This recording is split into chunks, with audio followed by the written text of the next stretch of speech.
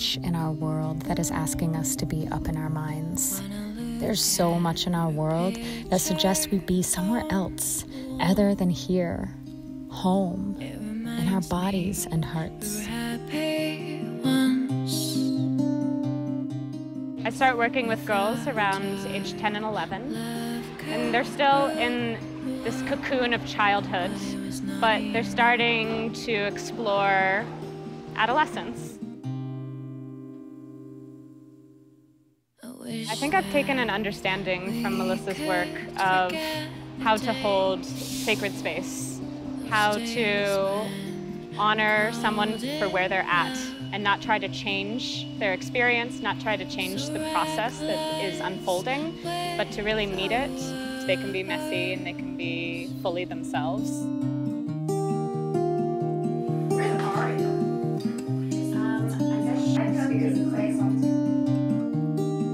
I would say pre-puberty is a time where these girls are still very much children and orienting towards family, but starting to get curious about something else.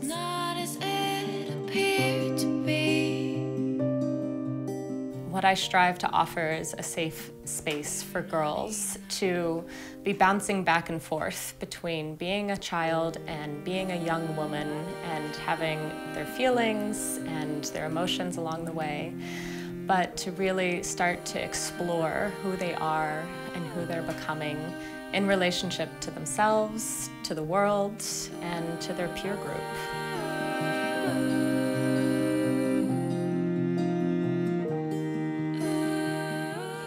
We talk about what it feels like to be a girl in our culture. Like, what are the images that girls are receiving from the media, from television, and is that true to our experience? We talk about our bodies and the cycles that women go through. We talk about sexuality. We talk about our relationships with our families as we're leaving our little family unit and heading out into the world. What does that bring up for us? How does it feel to be growing up? How does it feel to be changing along the way? Adolescents long for experiences that connect them to something far greater than themselves. We explore getting to know ourselves through connection to the natural world, and then we also work with the expressive arts.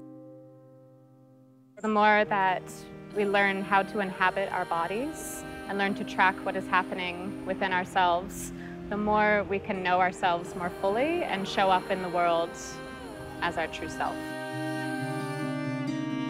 We have done a lot of things in the past. We've done art projects and journaled and had councils, which has been really nice to actually be able to talk about the things going on in my life and not feel like I'm being judged. My journey has been different from my friends at school because of the opportunities I've been able to have with Girls Group. I think that I've been able to be more free with my emotions. I know a lot of my friends aren't comfortable to feel as much, and I think that's one of the most valuable parts of Girls Group.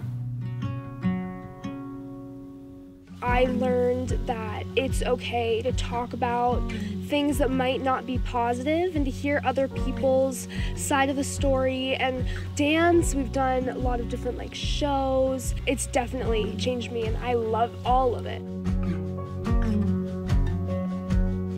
I've learned a lot from just to speak from your heart and don't push any of your emotions away. Just feel all of them because it's really important to really feel what's going on, even if you're having a hard time.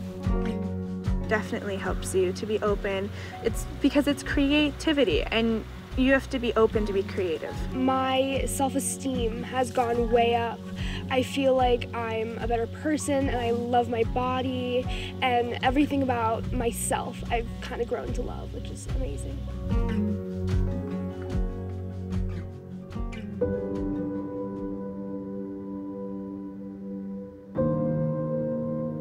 I think women have been gathering in sacred circles for thousands of years, and that it is the most natural thing in the world for us to gather and create safe space for us to share in a deep way.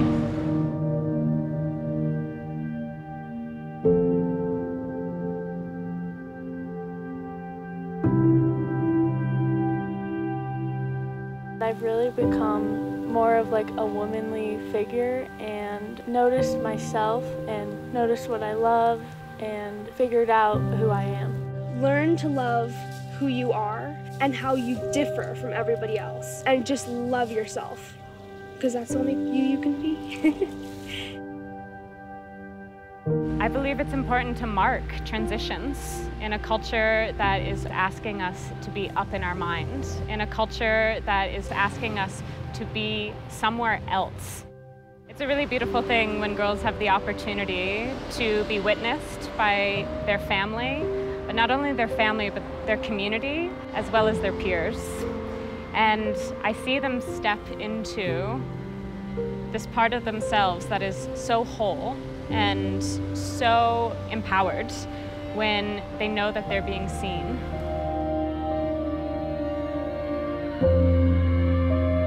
Wait, here's your photo, everyone, look! The way a girls group has shaped me is that in society, we're told a lot of the time how to be a certain way, and here I feel like I can really be myself and I can become who I am, and it's not like I'm not told exactly who I need to be.